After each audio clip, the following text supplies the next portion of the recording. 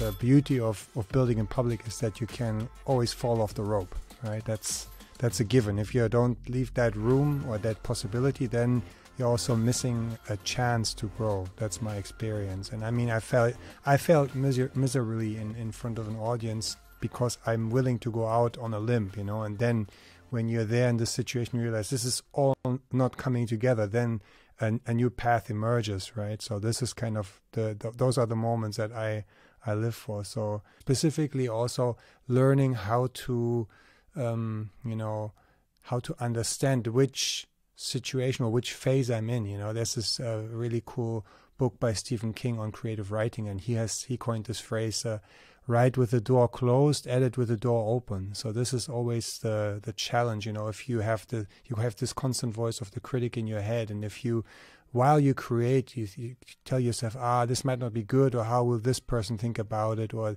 that's not me, you know. If you do this, you're basically robbing yourself of the possibility to grow. And when you are in front of an audience, or when you are kind of being vulnerable, open the doors, and you show how you are kind of stumbling in the dark and trying to find your way, you know, then it's very easy for that voice to get amplified and then to be more critical of yourself, and it starts to become this feedback loop where this negative emotion just kind of gets amplified.